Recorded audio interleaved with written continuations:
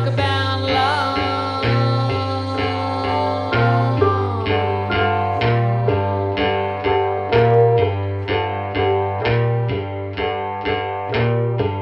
Yeah, I got fears,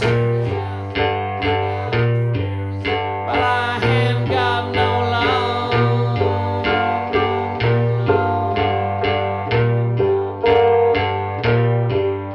Yes, I got fears.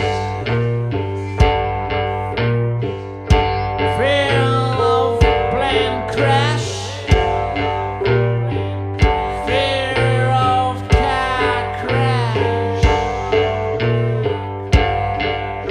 Oh, fear of sex. Fear of alcohol. Okay, so today, right into the content as always. I don't spend a lot of time asking for what does everybody else ask for. Subscribers, likes, notifications, I don't know, all that shit. I don't care about it. It's about the content as always. Getting these names out here of missing persons and unsolved cases, that's what it's always about. So today we're going to talk about Kim Pandelios. She went missing this February 27th, 1992 out of California, Los Angeles to be exact. Again, another case that I saw on Unsolved Mysteries, and there was something about it that intrigued me, a teachable moment, if you will. So that's why I wanted to do a quick video on this case. So Kim Pandelios was a 20-year-old, not native Californian. She was, I believe, from Cuba and immigrated here when she was a child, but she lived in Pennsylvania for a while, which, as you know, is my home state. She attended Penn State University, which is, you know, half an hour from me, and I've been there numerous times growing up watching Penn State football. But more of her victimology. Very attractive 20-year-old. Why she was at Penn State? She was at a bar.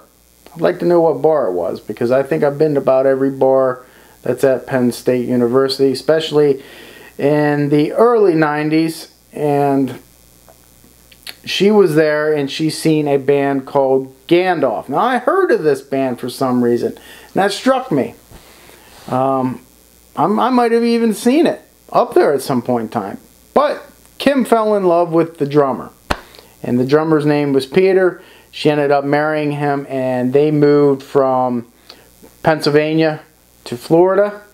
And then in November of 1991, they ended up moving to, you guessed it, California, LA. Maybe to try to get some modeling work for her, but maybe to try to enhance his music career. Now, I don't know which one was better off, but it appears that by everything that we know, Kim did follow through with some modeling. And unfortunately, that seemed to get her in a little bit of a predicament, which it does with a lot. The serial killer case that I've been working pro bono lately has such overtones to this case. It's unbelievable. And maybe that was another reason I wanted to do this case. There's so many cases to choose from, right? I thought about Madeleine McCann, because everyone wants me to do that case. Brian Schaefer, I think, was another one. But to me, first off, I do what I want to do, okay? If something strikes me in a certain way, I'm going to do it. I never cave to peer pressure, ever. Never have, never will. I do what I want. But number two, famous cases, although some of them I enjoy. I enjoy getting into them. But some of these unknown cases are very important, and they're extremely important to the victims' families. And as always, that takes priority for me. So, on with Kim Pandelios. We're going to jump forward to the timeline, right to February 27th, 1992. She had answered an ad for a modeling gig, an outdoor shoot somewhere in the National Forest outside of Los Angeles. She was to meet an individual named Paul. She had gone to this hair salon. She'd gotten ready, told people where she was going. Remember, this was a time before cell phones. So she leaves to meet Paul at 1 o'clock. Around 2:30, Paul calls the house and talks to the babysitter who's babysitting Kim's 13-month-old baby boy. He's calling to confirm that their appointment. Again, before cell phones, so this is important. She says, hey, she left to meet you. She's not here, blah, blah, blah. Around 7 o'clock that night, Paul calls again. And this time he says, hey, she was here, I met her, but she left her planner. Okay. Well, she had not arrived to pick up her son. She had not arrived for dinner. And this always seemed to be around 5 o'clock when she would be home. It's 7. It didn't happen.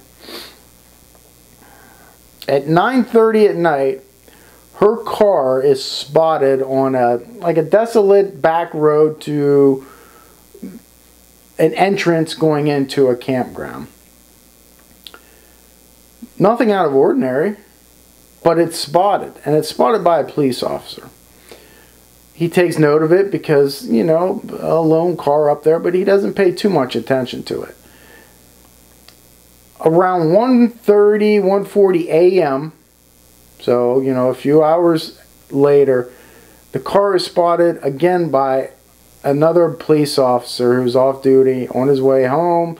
He's taking a shortcut, I guess, through that area, and it's on fire. And it's on fire in the passenger compartment. Now, what does that say? Well, a lot of times, that's a good indicator of arson. If you're just coming onto the scene and you're seeing things, it's not the engine compartment, right? Fires can start elsewhere, but hey, you got to have your radar up.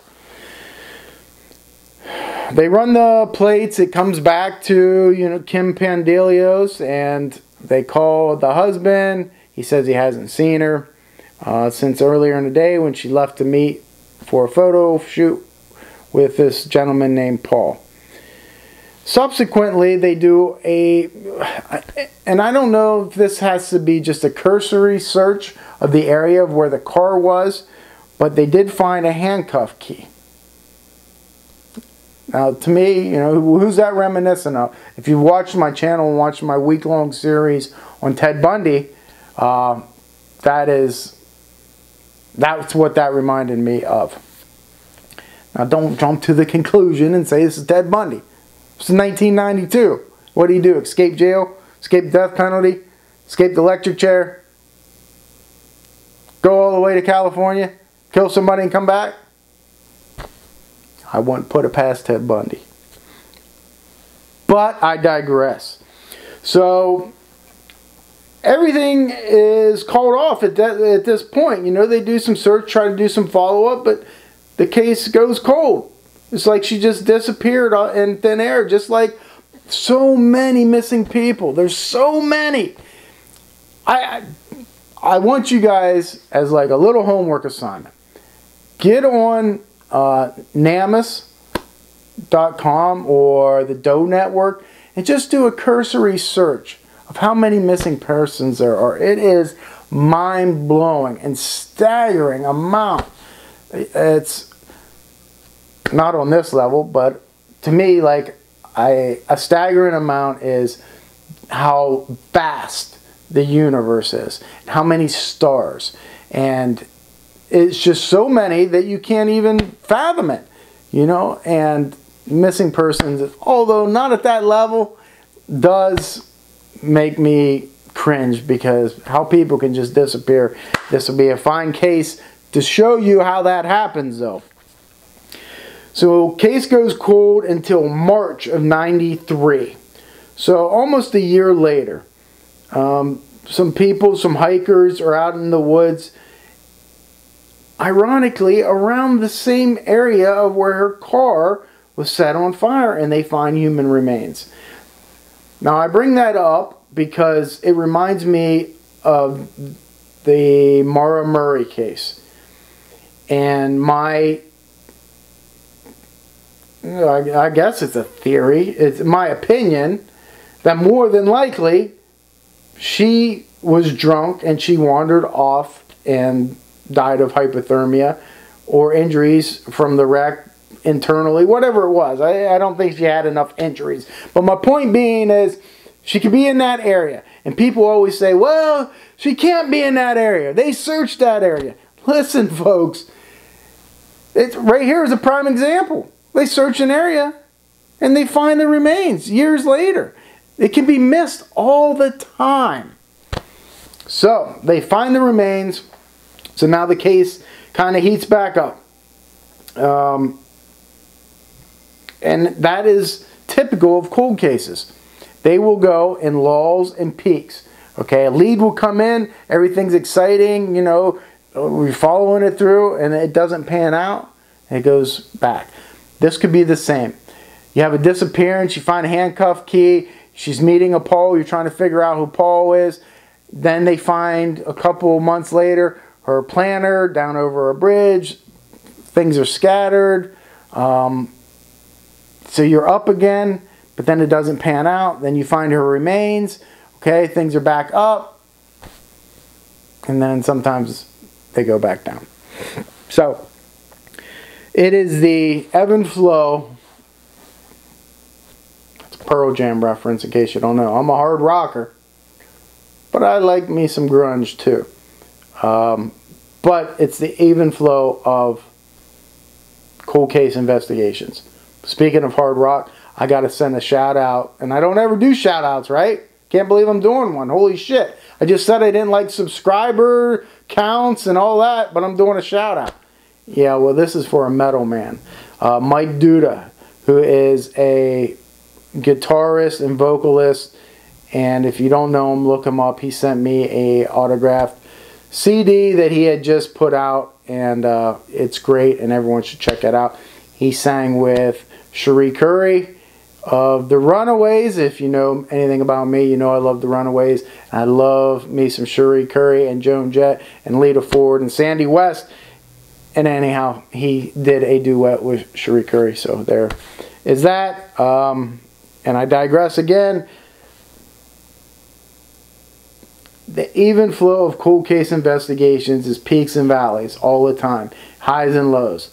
I became gray that I am now, and through my investigation of Gail Matthews and Tamara Burkheiser, their murder that I worked on for 10 years, the peaks and valleys of that case, I would get so high that I think I'd have it solved, have the right evidence, back to zero, and then back up.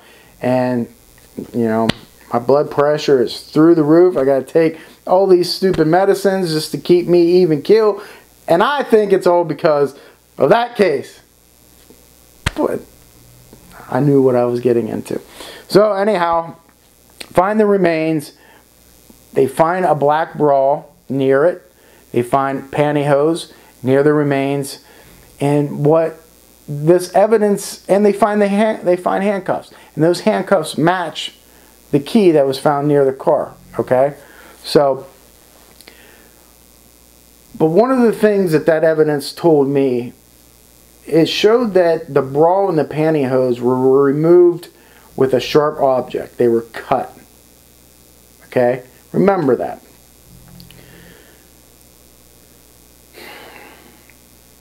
An individual named David Radmacher, becomes the focus of this investigation. When he gets out of, I believe he got out of prison for having a relationship with a minor. It looked like a 15-year-old girl, maybe 14. In supplying her with heroin. He's convicted of that. He does time. He gets out. He starts talking to her, and he makes some suggestions, just like, you guys hear that? Justice. That's my dog, Justice. Where are you? He's not going to show himself, but he's snoring. I guess I shouldn't have woke him. He starts making accusations to her, confessions of sort, how he raped a girl that answered an ad of his in the forest. If she doesn't do what she's told, she's going to end up like her. See how cold case investigations, I tell people, oftentimes are easier.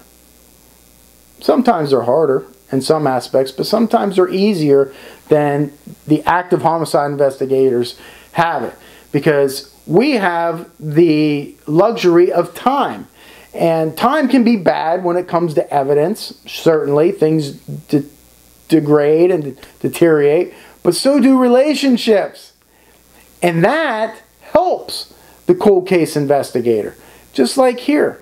So this girl who is no longer with him, police reach back out to her, which is always a smart move. Go back. Usually they're scorned. Sometimes they've been holding a lot of things in and they want to get it out. In this case, she did. She told him what he had said about raping the girl in the forest and the model. And they interviewed another girlfriend of his who, guess what? She was a minor as well at the time that they were dating. And she says, I've been waiting for you guys to contact me. See, that is always key. They don't want to come to you. They won't. But when you go to them, they'll talk. And this is a case where it absolutely tied this together. Because what happened is, this girlfriend says, you know what? Late one night, he told me he had a fantasy about burning cars. So we drove out to this area along a national forest road where there was a campground close by, and I watched him burn this car. Well, guess whose car it was? That's right, Kim Pandelios. And guess when that date was? February 27th, going into the 28th of 1992. That ties him to the case, okay, if nothing else. So police do the smart thing. They consensualize her. Now what's that? I believe California is a two-party state, which means I know it is, because I researched it, because on the Hunt for the Zodiac show, they wanted me to wear a wire to go in and talk to Bose Hamilton about some codes and not let them know that I was recording. And I said, absolutely not. That's against the law. At least in Pennsylvania, I've done many wiretap cases. I understand it's a two-party state, which means you have to have consent from both parties. Well, if you have a court order, it becomes a one-party state, and you don't have to tell the other person. And that's what they did here. They consensualized her, and she began recording conversations with David Rademacher. He admits in these conversations not to killing her, not to raping her, but setting the car on fire.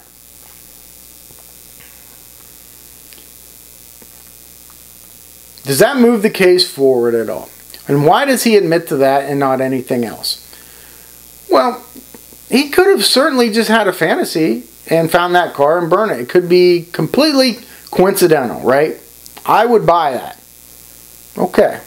They found it. She became harmed by somebody else, not David. But then you got to dig a little deeper, and police do, and they find that his phone records showed up on Kim's phone records. Now you have something. Before you didn't, okay? Now you do. Now you have a connection. Now there is no coincidence. Now it's not, hey, you know what? Yes, I know her, and she was going to do some modeling for me, and I just happened to find her car out of all the whole state of California to set fire to. No. So he admits to this on tape. Now, why does he admit to it? Well, because she was there. He has to admit to that. Okay? If she wasn't there, he would have never admitted to it. Just like he's not admitting to killing her. But he's arrested in 2004, and all this goes to trial, and the two juveniles at the time testify against him. All of this ties back to David Radmacher, with the exception of one little thing. This is the reason I wanted to do this case, because it's a teachable moment. In all true crime, one of the biggest hiccups, if you will, is identification. Witness identifications. Now, how does that play into this? Well, I'm going to explain it to you. Remember when I said she went missing on Thursday, February 27, 1992? That's a Thursday. On Saturday, there's a guy, an off-road guy, out driving around in his car out in all these back roads in the National Forest. And he comes to this campground, which ironically is right near where her car was found. He goes back this road. He stops in the middle of this campground, and he looks over and he sees this beautiful girl. He says her hair is all done up. She's dressed to the nines. Out of place for being in the campground. And she looks sad. And she looks up at him. Doesn't say anything. And she's just looking at him. And he noticed something's, not right. And then all of a sudden, 3 guys with long hair, Hell's Angels, tattoos like me, jump out. Right? They jump out and they surround his car. What are you looking at? What's your problem? He takes off. He's like, oh my God, I don't know what I just got into, but I'm not happy about it and I'm not staying around here. So he leaves. Well, a couple days later, they're watching on I think it was a year later after they found the remains, and they identified the remains through the dental records to Kim Pandelios. They show her a picture on all the news. This guy says, that's the girl. That's absolutely the girl. 100%. I saw her 2 days after she went missing, right near where her car was. I'm positive. So positive that it goes on Unsolved Mysteries. And they make a big scene about it. She was kidnapped by 3 bikers. Or unsavory characters. You can't say bikers. There was a panel van there, not bikes. But they look like bikers. But so do I guess. And I'm not a biker. But my point is, he was wrong. He was wrong. Did he see somebody? Probably. Did he convince himself that it was Kim?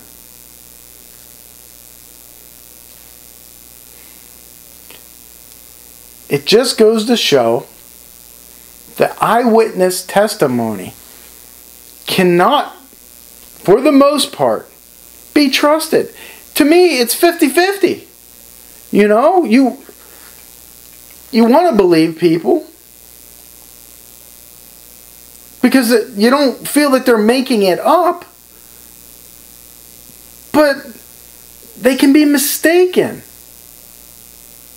I'll give you another perfect example. Before I was a cop, this is like in 2002, I'm working as, my dad owned an electronic business. He fixed VCRs, televisions, and I was working there. Guy brought in a stolen VCR. I looked at it, he wanted to sell it. He wanted to pawn it, because sometimes we sold used equipment. I didn't buy it. And I don't know why I didn't buy it. I don't know if I felt something was wrong. Regardless, I didn't buy it. But I had a good 10-minute conversation with the guy. Not even the next day. I'm talking hours later. Police come in. And they said, hey, did somebody come in here and try to sell a VCR? Yep. You think you could pick them out of a lineup? Yep. You sure? No doubt. You know why? I had a 10-minute conversation with him 2 hours ago. Came in with a photo lineup. I said, that's him. No. Twice. I missed it. He was in there, but I missed it. So, what I'm saying is, eyewitness identification. Yeah. It's a touchy subject, okay? David Rademacher is arrested. He's convicted of kidnapping and first-degree murder. What did he do is he lured this girl out there. And when you look at his suspectology, okay, what's in his background? Well, he seemed to be infatuated with teenagers. Not just because of the two previous girlfriends that testified. There was probably more. He ran some sort of teenage chat before internet. It was telephone. You would call, give numbers, this and that. You'd get a code.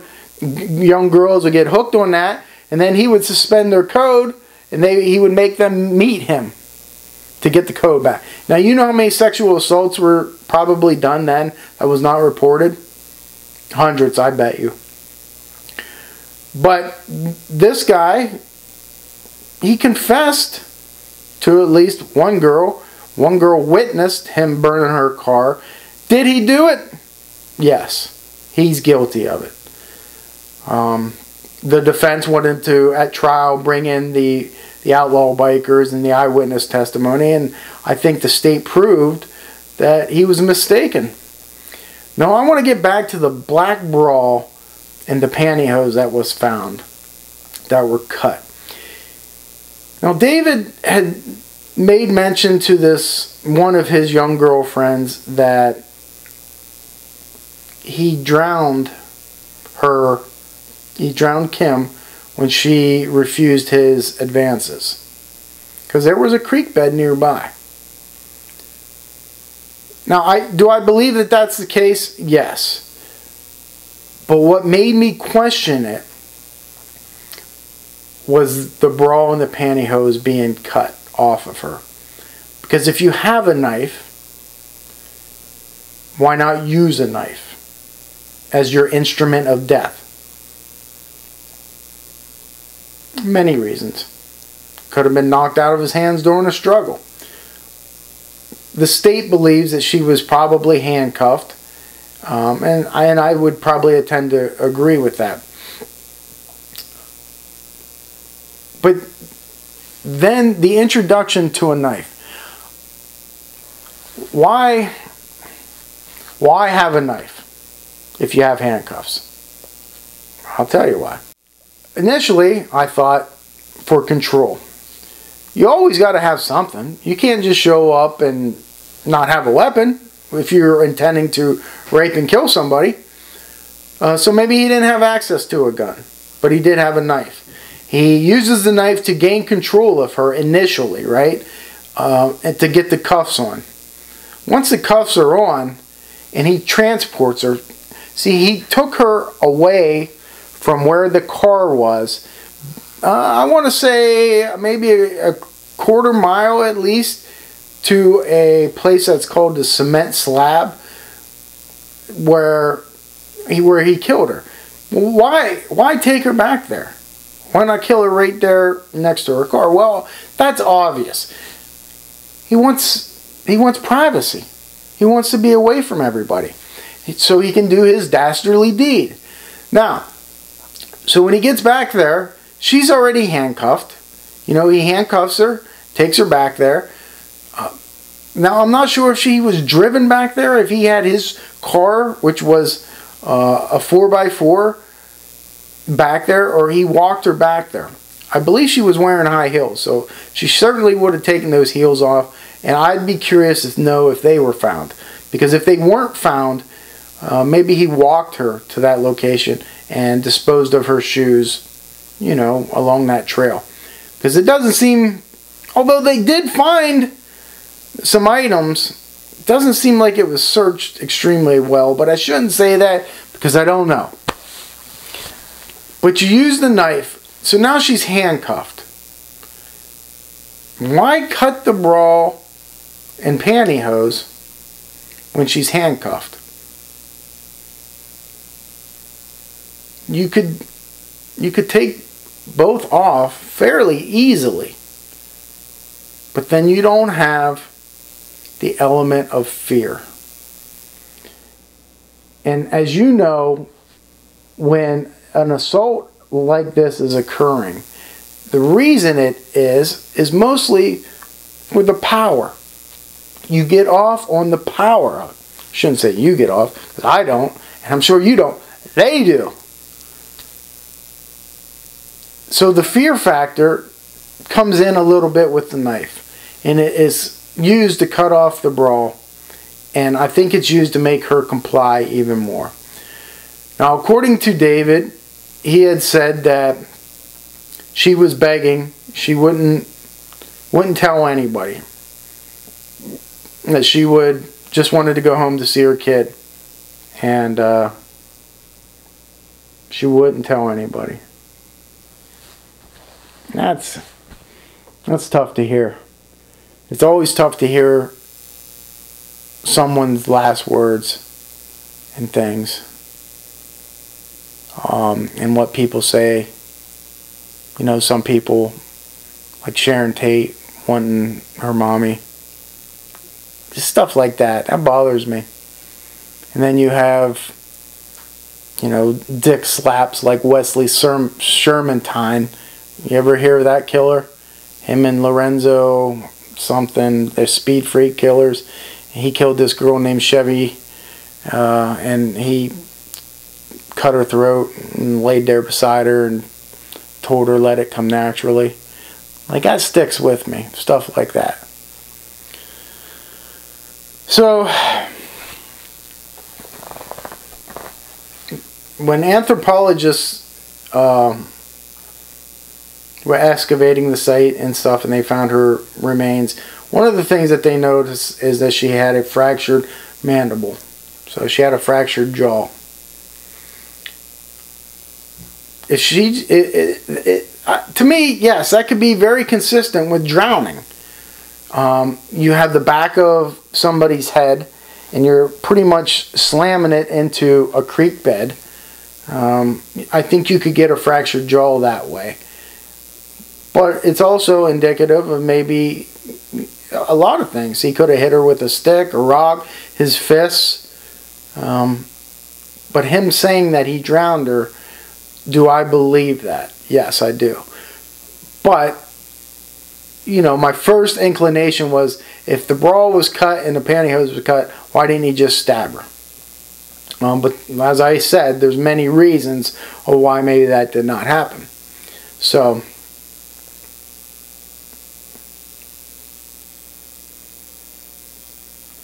that's the story of Kim Pandelios. Pandelios.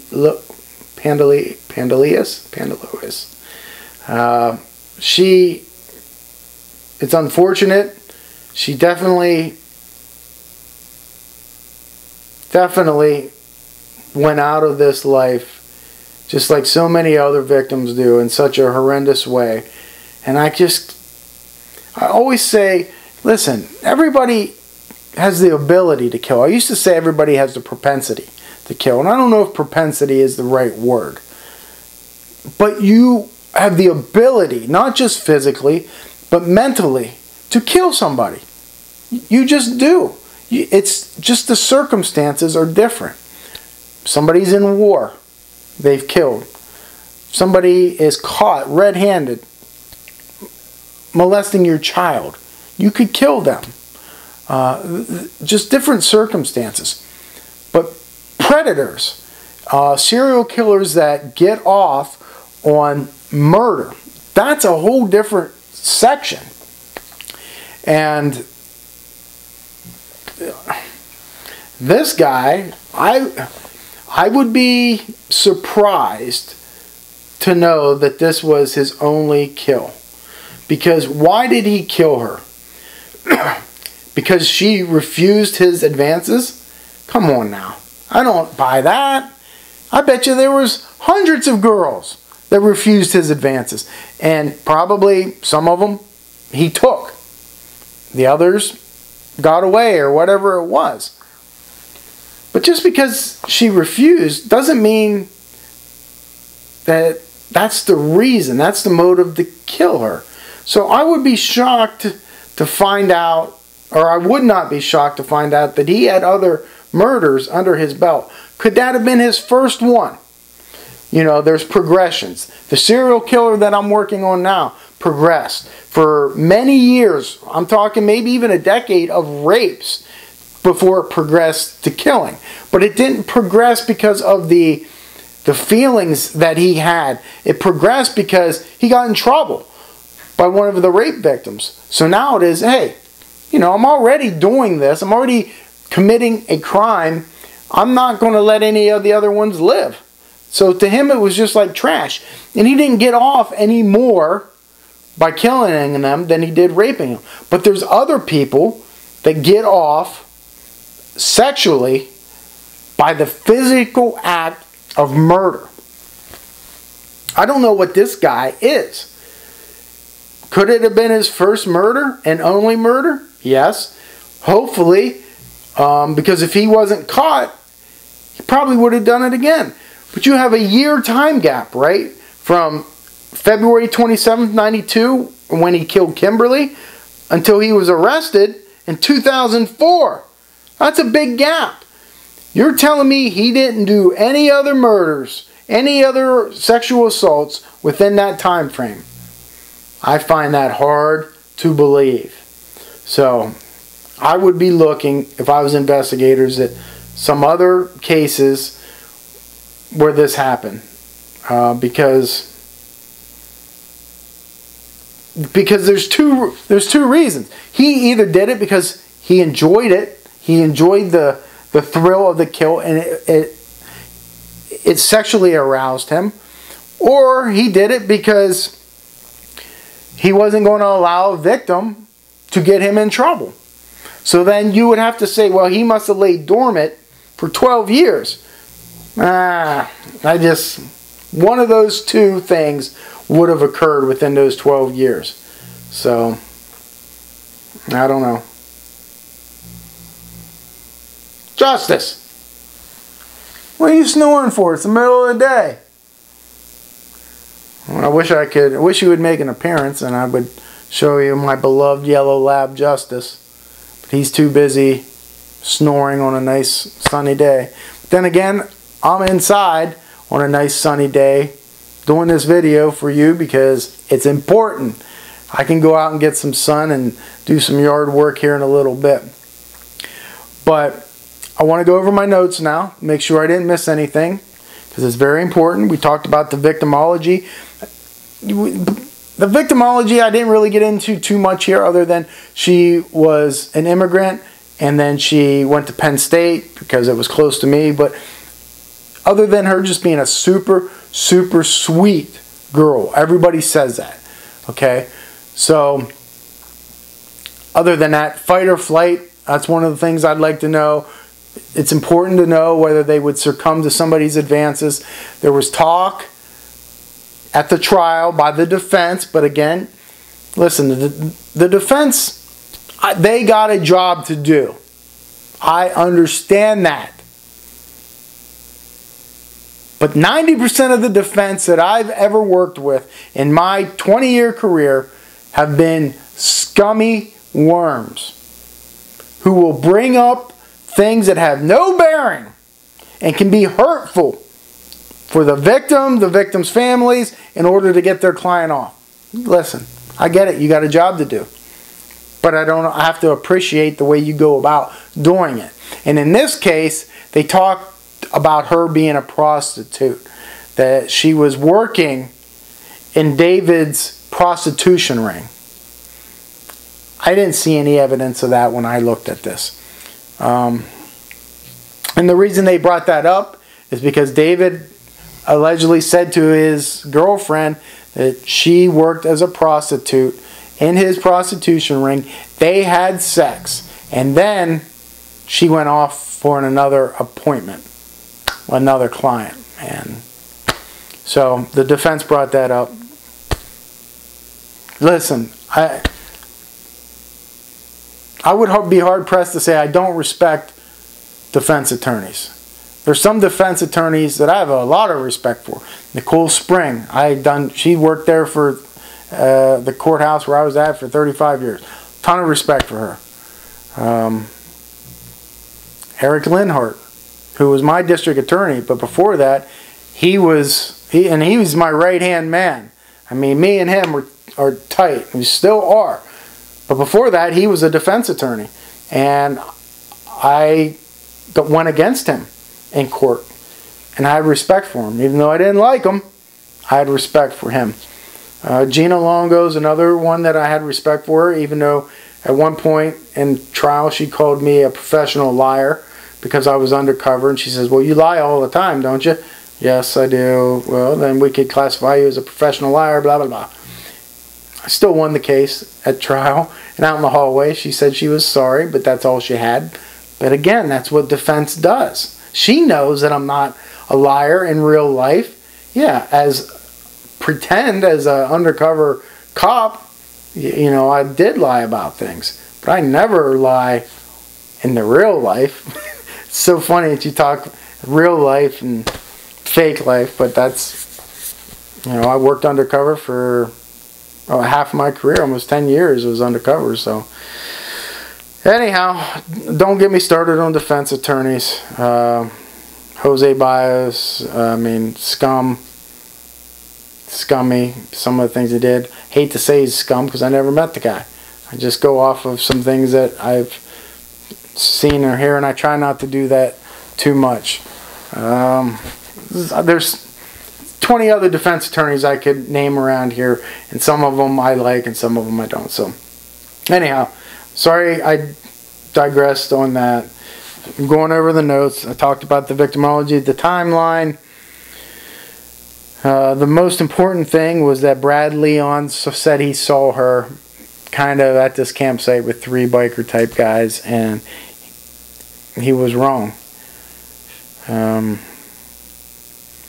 The evidence, the handcuff key, appointment book being thrown out over a bridge, brawl and pantyhose cut, the fractured mandible. Oh, and this was important. I didn't bring this up. And this goes back to me believing that he has other victims, is because he went back to the crime scene. Think about that. Ted Bundy would tell us that. He would say, because he did it, and he said that about the Green River Killer. He'll go back to the scene of the crime. And that's what this guy did. He was with his underage girlfriend, and they went back to the area, and David found her remains. They were still there. And he found a leg bone, and he supposedly took it and got rid of it.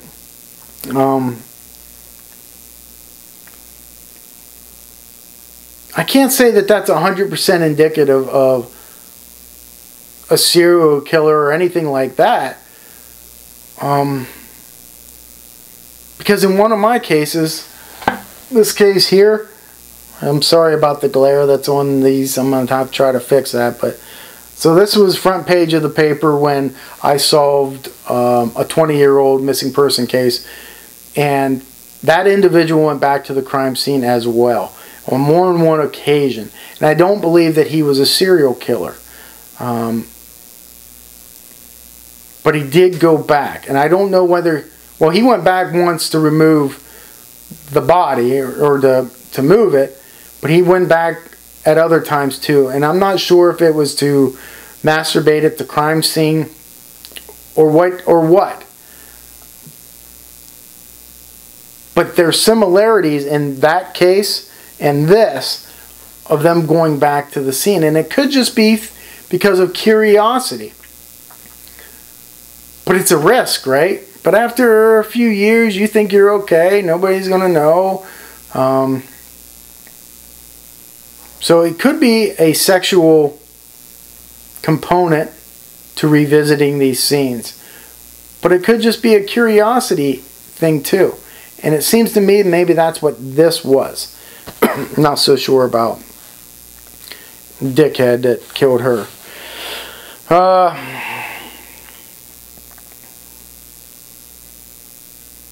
I talked about recording the phone calls, admitting to the fire, not the murder. Of course, he's going to do that. And he's currently in jail. Well, that's it. Okay, that's all I got for the Kim Pandelios story. I thought it was important to get this out there. First and foremost, as always, my condolences to her family and her friends and her son. It's just a shame. People are so selfish, and sexual desire is so overwhelming and powerful that these, most of the time, 95% of the time, females are victimized. It's a shame. It really is. That beauty can be a downfall to somebody. There's so many pluses in society with beauty and being good looking and all those things, but there's some risk to it too. Just like hitchhiking was a lot of benefits to it in the 70s. Well, we come to learn there was a lot of downfall to hitchhiking as well, right? And we do not see it much at all anymore. So that's it. What do I got going on? I have some big news. A lot of big news coming up, I think. The serial killer case that I'm working on is going to be pretty big news. I'm also working with a family member of a very, very famous case.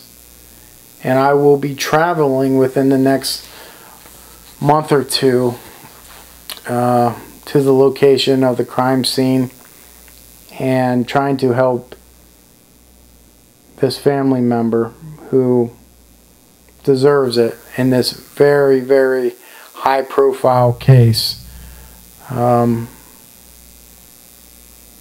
Yeah, so I'm looking forward to that. I want to help this lady out, and I want to help the families from this serial killer out as well. And there's going to be some big news on the horizon for that. I'm sorry I can't give you details. It's just things that I don't do. I can't do. When I can, I will. Put it that way. So that's it. Eddie, hey, you guys know this shirt? Eddie Wilson. Eddie and the Cruisers. Eddie Lives. Part 2. Music, baby. Gotta listen to it. Gotta love it. Guns N' Roses. Metallica. CCR. Leonard Skinner. The Doors. Just listen to it. Pink Floyd. Let it make you happy. The CD that Mike Duda sent me. The Runaways, Sherry Curry, Joan Jett, all them. Motley Crue. I could go on and on. Listen to music. It makes you happier. So with that said, hey, till next time, strong salute. Mains out.